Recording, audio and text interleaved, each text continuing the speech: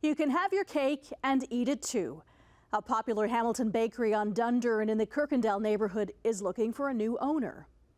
After 15 years, the owners of Cake and Loaf are selling their business. The Hamilton owners first met while at Niagara College and opened up the bakery soon after. They say they both poured their heart into the business, but it's now time to take on new projects. They believed in paying a living wage and giving back to the community.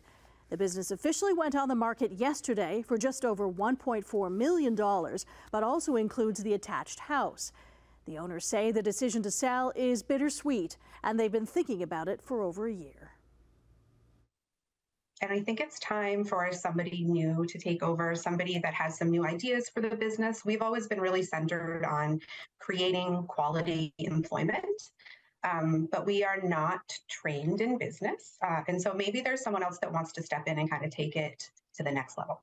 The entire 15 years has been dedicated to creating a workspace we wanted to go to, that people want to go to work every day, that they really like their job, that they create delicious things. Well, I hope somebody who takes it over still keeps it going. I mean, it would be really nice for the area. I know a lot of people that do go there, so I enjoy going there. So an awesome spot. I mean, we were in there last week to get some coffees and it was great and we really enjoyed it. So many people that walk their dogs by here, and it's kind of an up and coming area.